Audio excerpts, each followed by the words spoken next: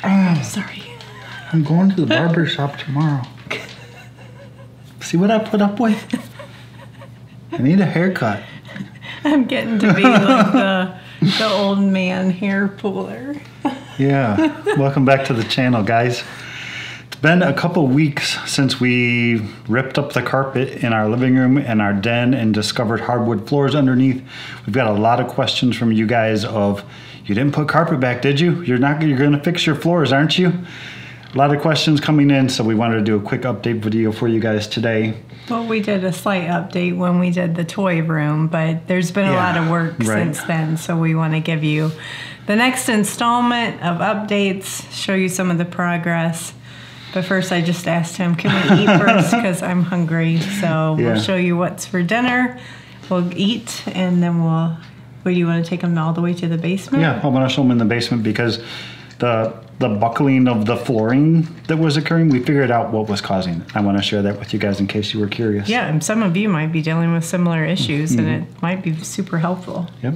So dinner tonight is going to be pretty simple. We have some smoked pork chops from our Tamworth pig that we raised this year. We have some leftover mashed potatoes from Thanksgiving. So we're just going to toss the pork chops probably on cast iron skillet. The leftover mashed potatoes, we were about this close to just tossing them to the chickens, and we were like, why don't we save it and make something? Rachel said, well, we'll make like potato pancakes. So this is something called leftover seasoning that one of the times when we made broth earlier this year, we took all the vegetables that you normally strain out of broth, the carrots, the onions, the celery, all that stuff, and we freeze-dried it, and we turned it into a powder, and it tastes kind of like leftover Thanksgiving dinner for some reason. Just like leftover. It's the best seasoning in the world. Yeah, it's good. We have some of Lindan's chive oil. This is basically garlic chives that you cook in oil. That should make it good. We'll put in a little bit of extra garlic. I don't think we put garlic in it. And 1 egg. And then we'll mix this up. I'm gonna dip them in some panko breadcrumbs and fry it up. I started buying this Vermont cultured butter recently because butter's been so expensive, and this was actually cheaper than the Kerrygold we normally buy. It's really good. I may just switch permanently.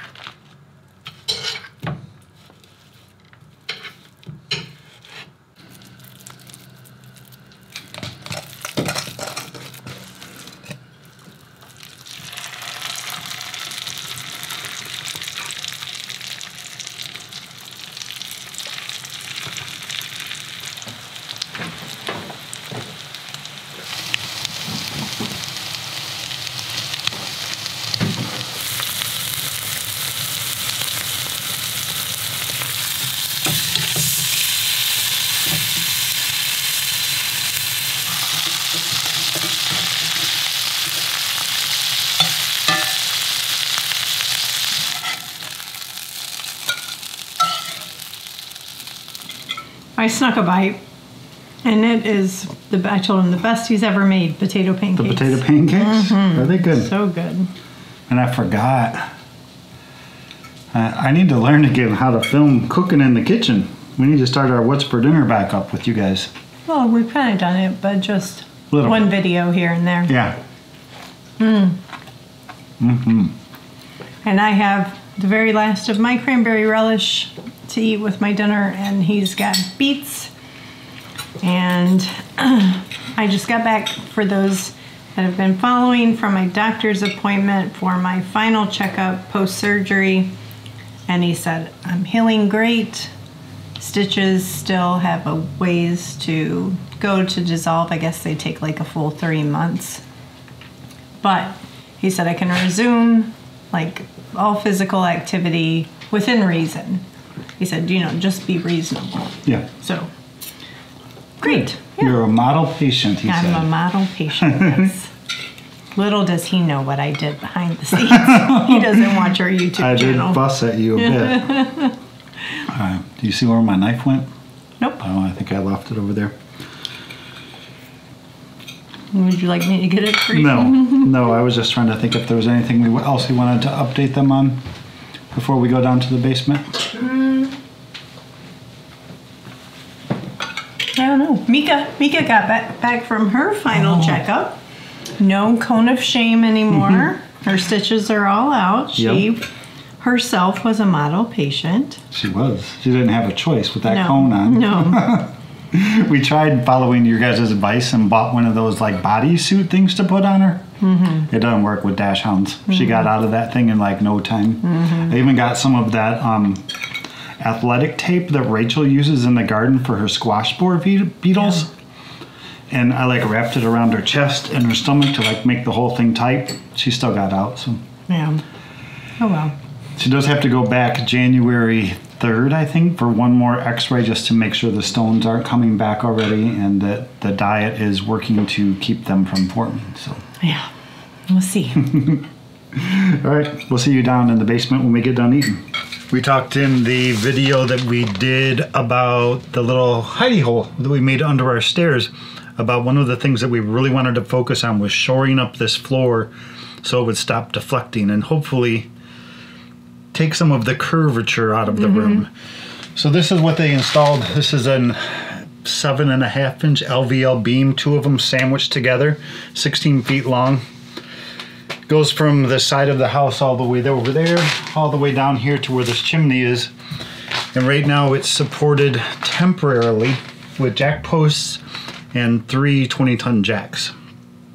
They left last Wednesday, was the last Thursday. Wednesday was the last day they worked. I've been coming down here every day, jacking them 1 or 2 more pumps to try to get the floor to go back without destroying the plaster in our house. We're already finding some cracks in a few places.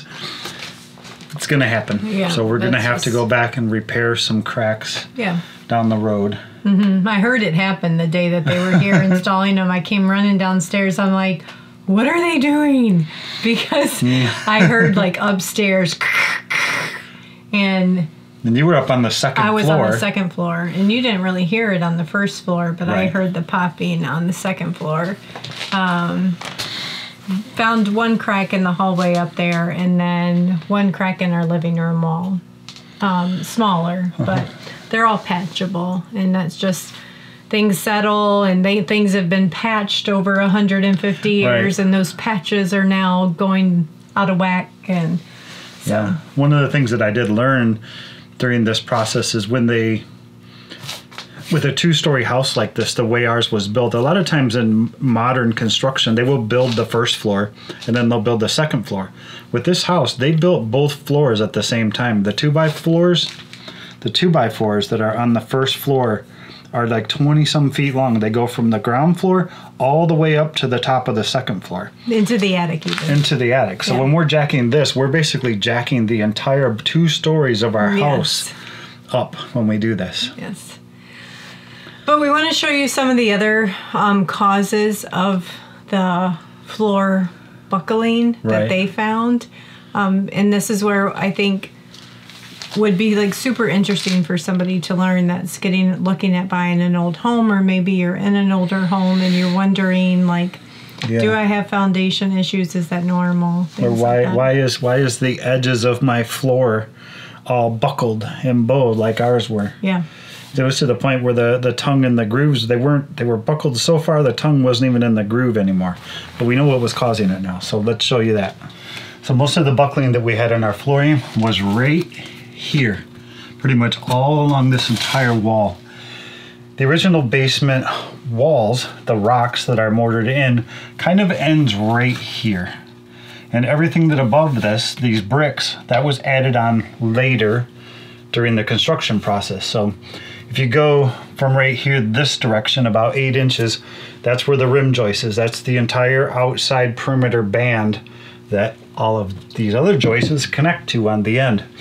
So just having a rim joist and then empty space lets in a lot of cold air down into your basement. So what they used to do on these houses to remedy that was they would create an air gap between that rim joist And then they would take all the leftover brick, the broken brick, things like that, and they would construct a little miniature wall that went from where the basement wall ended up to the subfloor, which in our case is hardwood floor.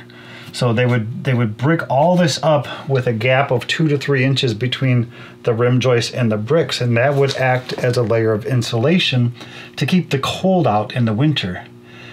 Over time in our house, the rim joist, the other joists, everything started to settle. The wood settled. The brick didn't go anywhere. So the brick basically pushed the hardwood flooring, our subfloor, up to the point where it buckled. So what the guys that have been working on this for us have done is they came in here with a chisel and they removed the entire top layer of bricks from up here. So you can, all kinds of pieces. They basically almost filled half of our garbage can with all these bricks. That created a gap here now.